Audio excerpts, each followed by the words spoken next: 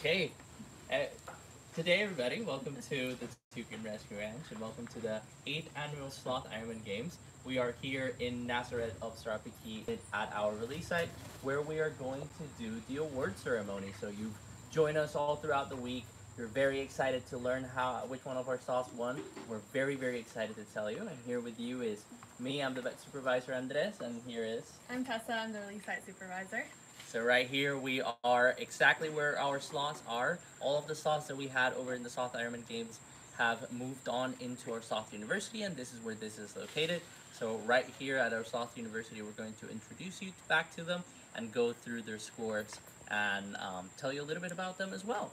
So the first very exciting thing that happened this year is you might have not imagined this, but we actually have a tie. So third and fourth position are actually tied together, and that would be the lovely Pax and the lovely Lianna. Come in. Here we have Pax joining us. And now we can have Lianna will Lianna. come right up.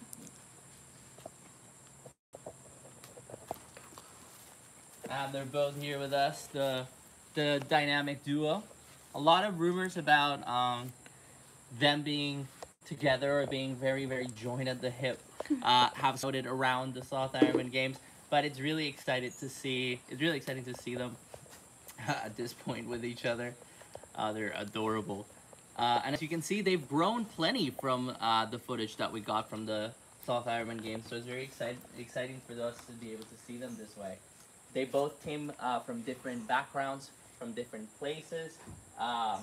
So one of them came from a national park over in the area, Cobarbilla, and the other one came from around this area actually. So it's pretty exciting to see them, and they look very different according to where they came from, which is pretty special. And yeah, next up is of course our second place, and our second place, surprising absolutely nobody, with at least it was 1,800. Yes, it was 1,800. 1,800 points. We have the wonderful, the massive, the blonde, Coco.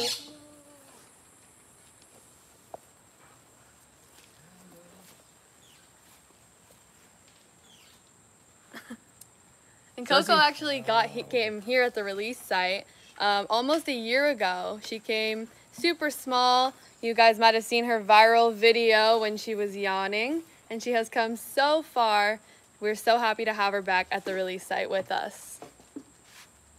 She's absolutely enjoying this flower. Yeah, when she first arrived here, she had actually she was actually found on her own. It was presumed that her mother had been killed in a dog attack, and she was really tiny, a newborn almost, at 392 grams, and she has since grown a lot. She's one of the fastest growing sloths we've ever had. She came here weighing an impressive 1.6 kilograms, so she's a big girl. She's a big girl, and she knows it, and she's trying to get bigger. So that's pretty good to see. You can see why she's growing so fast. She's eating while the other two are off doing their own thing. Yeah. Sloths love hibiscus flowers, but some of them love each other more than hibiscus flowers, so that's kind of like a thing. And thanks for your support, and thanks to all your wonderful donations, we can firmly say that Noodle, of course, Sloth Ironman Games with over 3,000 votes. And those 3,000 votes represent each of them a dollar that will go back to our program, that will go back to helping sloths in need, that will go back into our Sloth University to teach our sloths to be able to survive back into the wild. And while Noodle is no longer with us, we can, he lives on through the project, and he lives on through the other sloths that we're helping. So it's we're very happy to be able to, receive all these wonderful donations and to be able to put them and applying them into helping all the other sloths that we have right now in the program, and the ones that you'll likely get to see next year on the next Sloth Ironman Games. And here we have Coco, Lianna, Pax, and they're receiving all the wonderful flowers that would have gone to Noodle. It's and all the wonderful leaves too. And we're very excited to see them all together enjoying this wonderful prize. Yeah. And in these leaf bouquets there's about 5 different species of leaves in each one. And a huge part of their job when they come to the release site is to get to know what leaves they can eat in the wild. So you can see they're eating different varieties here. We have Lianna, who has joined, no, this is Pax. This is Pax, who has joined up to start eating some leaves. And yeah, a huge part of their development here has been learning to eat these leaves, and we're so happy to see them trying them out, getting better and better at eating them, and so they'll know exactly what to look for when they get released one day. It's a very, very exciting opportunity to be able to share with this sloth. So I don't know if anybody has any questions in chat about all the slothleets about this year, about our wonderful event and everything that we've done. We're here for that as well, of course. They're just enjoying themselves quite thoroughly, aren't they? If you ever thought that sloths were slow, you should rewatch the Strong Sloth Challenge. But also, look at them eat. That's one of those things that they're very fast at doing, of course.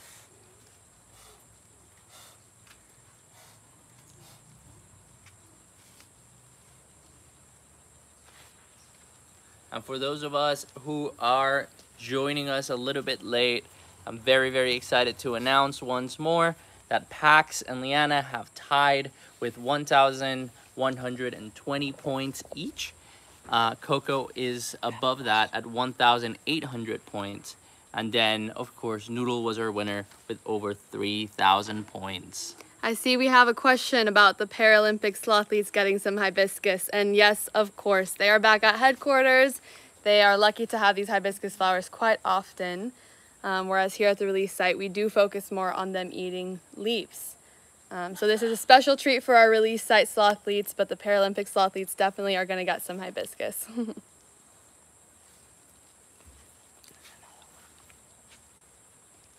Do they eat any other flowers aside from hibiscus? So hibiscus is one of the more common flowers that they'll eat, and it seems quite reductive, but in reality, there's a wide variety of leaves, of flowers, that are part of the same genus of hibiscus. So they've been known to eat some pink hibiscus, some red hibiscus, and a little bit of everything also.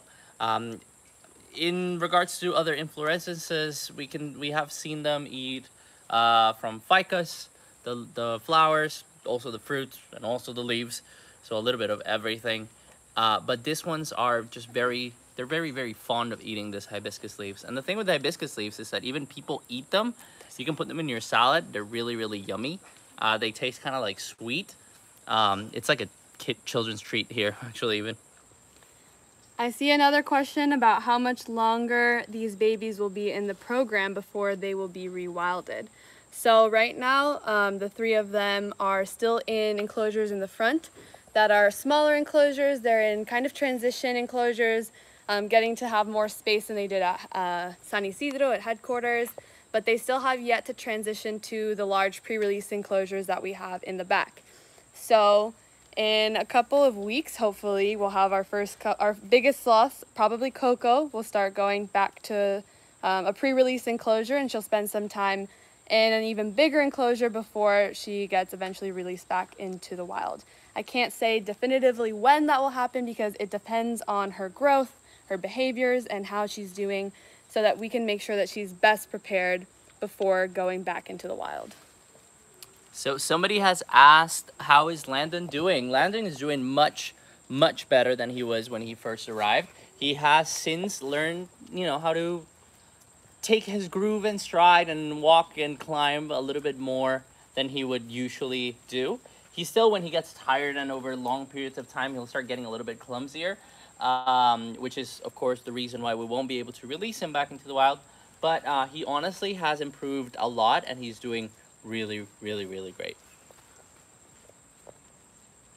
So what are their favorite vegetables? So these sloths over here, they've never tasted vegetables in their life.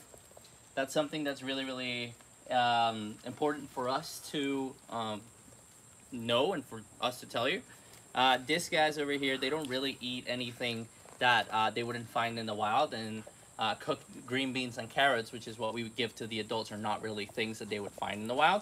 So we try to keep them with as wild a diet as possible. We usually try to pump them up in the first few months of their life with very nutritious milk, so they can later move on onto smoothie, and then from that smoothie they can really easily move on onto leaves. And in regards to what leaves they prefer, that's a question for Tessa over here. Each sloth kind of has their own palette of which leaves they each prefer. As you saw, Coco went immediately for the almond leaf, and that seems to be a fan favorite, the beach almond leaves. We did have Pax over here going straight for the cacao, but then he quickly transitioned to the almond leaf just like the others.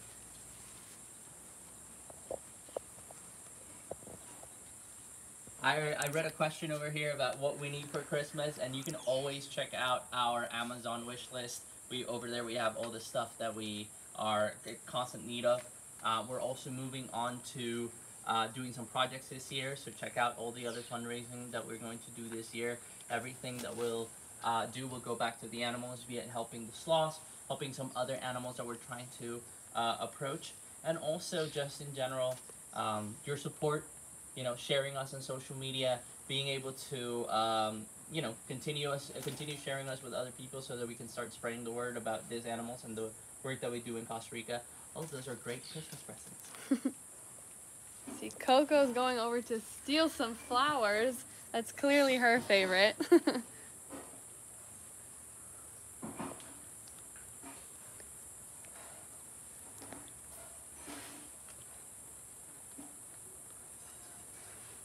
Regarding how Winnie is doing, so Winnie is actually a very interesting case. Winnie is one of our sloths that we have deemed to be unreleasable. Winnie has a condition called a congenital hernia, and as the word may say, congenital, that means that it can be passed along into her offspring. So this is something that we don't want, obviously, to spread onto the populations of sloths that live in the wild. So that means that he's not going to be released back into the wild. Winnie, like Winnie the Pooh, so it's a boy. And Winnie is doing really well, honestly. He's just growing, eating a lot. It's the biggest belly of any sloth I've ever known. And it's still kind of looking kind of weird, but he's pretty great. I see a question asking if Pax and Lianna are still best buddies. So part of the transition of coming to the release site is gaining independence. And although Pax and Lianna's enclosures are near each other, they are not as close as you may have seen them be at headquarters. They don't typically interact with each other much besides their moms at around this age. And actually most of these guys would probably be away from mom pretty soon and would not be hanging out with other sloths in the wild.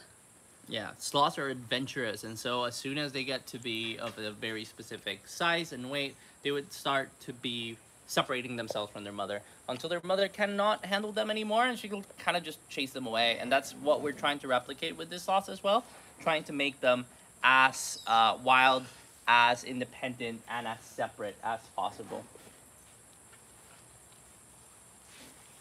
Ordering themselves.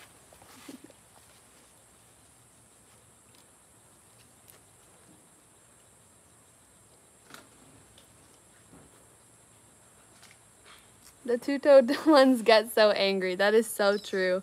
I don't know if you heard earlier, but there was some hissing going on with the competition for the leaves and flowers. They're trying to get the best stuff for themselves.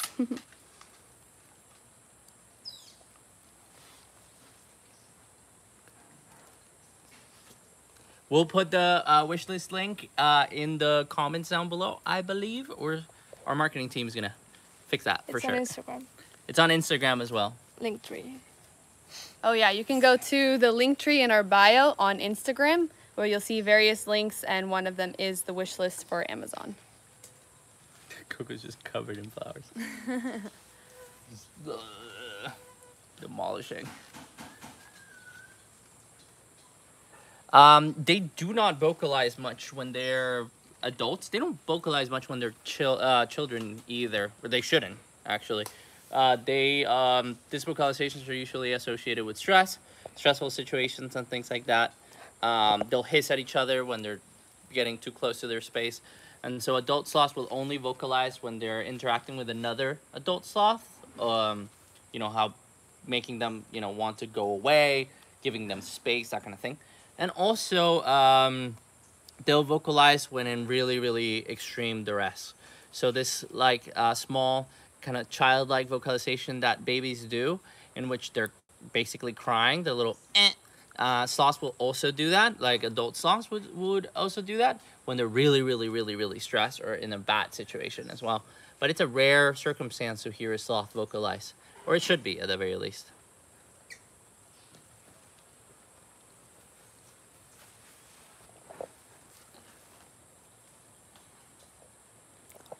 After the live is over, we can post the Amazon wishlist link to Facebook for easier access. We'll post it everywhere, I think.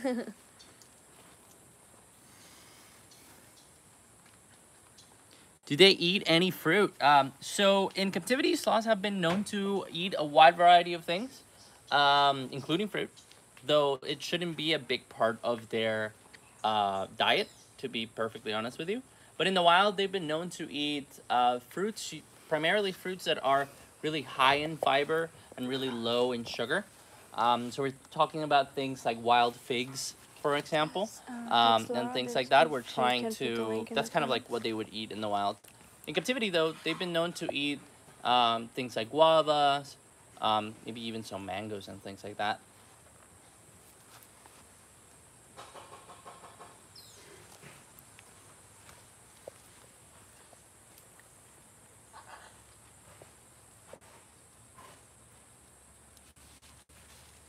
Yeah, Coco is looking like she's ready for the poop off challenge now. She is chunky.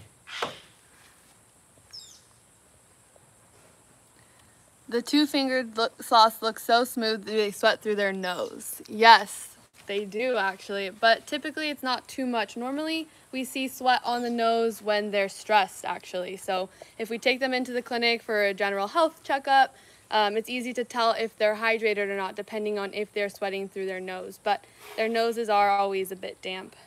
And it's one of the more interesting characteristics of sloths. They don't have sweat glands anywhere in their body that is not their nose.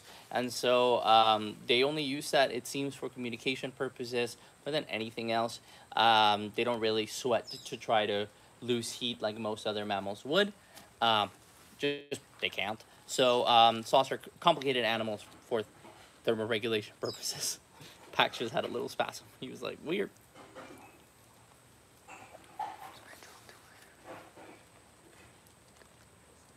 So I see someone commenting that unfortunately they can't come visit us in person, but we do offer virtual tours, so you can definitely sign up for one of those to get to know more of our staff members and our lovely permanent residents.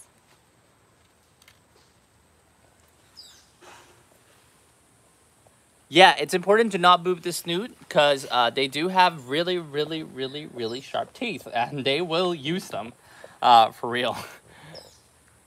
I heard two-toed sloths eat lizards sometimes if they're fast enough. Is that true? It can be-ish. Sloths are opportunistic. They're not animals that would let go of a meal if it was presented to them, in any shape or form that meal may take.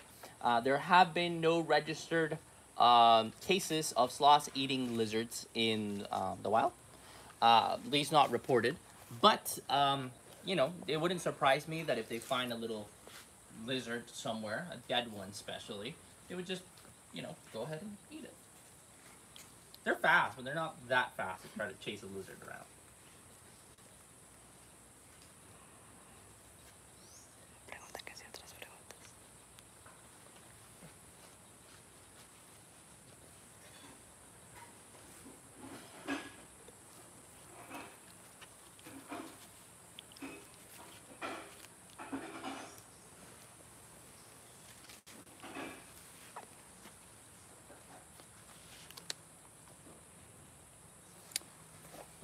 All right, for us joining us quite late, I will repeat the scoreboard. We have Pax and Lianna on third place, with Coco on second place, and of course Noodle having resoundingly won the games in first place, earning over 3,000 votes. Very exciting. I don't know if you guys have any final questions before we close this live. If so, let them come our way.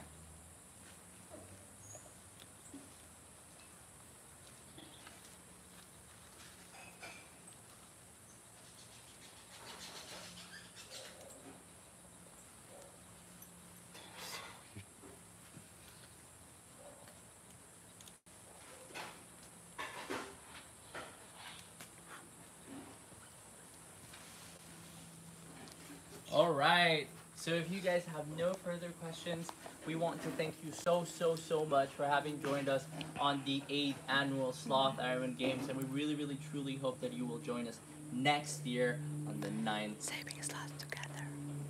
We are very happy to have saved the sloths together with you guys this year, and it's amazing to have been so blessed by all your help, and you know. And we I'm truly pretty couldn't do happy. this without you. All right. That program. Saving sloths together. The program. Um, Talk about it. Yeah, so the program that the sloths are part of is called Saving Sloths Together, and it's a really amazing program in which, with our expertise and you guys helping us out, we're allowed to take the sloths from the point of their almost birth a lot of the time to try to get them up and into the wild again. There's a lot of problems that sloths have faced categorically over the years, and a lot, like all of them really, are because of human issues. The problems that we see a lot of the time are issues that have to do with encroachment, like being run over or being electrocuted, or abandoned babies, things like that, and all of those have to do with people. And so I'm very happy to be able to participate in the Saving Sloths Together program, being able to take these babies that are often about 300 grams, just tiny babies, and then being able to make them grow into this size and further, so that we can release them back into the wild is very exciting. And this is kind of where the ending of the magic happens. The final sprinkles of magic get thrown around the pot. And yeah. The Saving Sloths Together program started in collaboration with other rescue centers, mainly the Sloth Institute, as you guys well know. And that's kind of why it's called the Saving Sloths Together program. But now we want to reach that out to you guys and include you guys as part of that togetherness, because it is truly impossible without your help to even be able to help these guys. So thank you so much for all of your continued support. Thank you guys so much. And if there's no further questions or anything else, then we'll let you guys go. But we'll see you next year in the next edition of the Sloth Ironman Games, and we hope that you guys have a really good day wherever you come from. Thank you so much for joining us.